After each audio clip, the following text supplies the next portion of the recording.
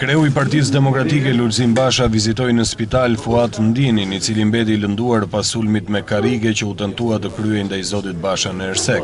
Më herët Partia Demokratike dënoi me forcë përpjekjet e dështuara të dyshes Rama Meta për të kamufluar dhunën politike të urdhëruar dhe orkestruar nga kjo dyshe në aktivitetin elektoral të kryetarit të opozitës në Ersek. Sipas Selis Blu, përpjekja Mirane për të kamufluar identitetin e autorit të dhunës nxjerr edhe më zbuluar autorët e vërtet të dhunës në Ersek, dyshen Rama Meta. Madje zyra për shtype opozitës publikoi fotot që tregojnë se Suel Liço është pjesë e strukturave të Partisë Socialiste, siç edhe njihet publikisht nga banorët e Ersekës. Prezantimi i kandidatit të Partisë Demokratike në Ersek u shoqërua me një incident, një person hodhi një karrige në drejtim të kreut të Partisë Demokratike Lulzim Basha, karrige e cila goditi në kokë shtetasin Fuat Ndini që ndodhej pranë Bashës. Pas incidentit, policia ka arrestuar 27 vjeçarin Suel Liço.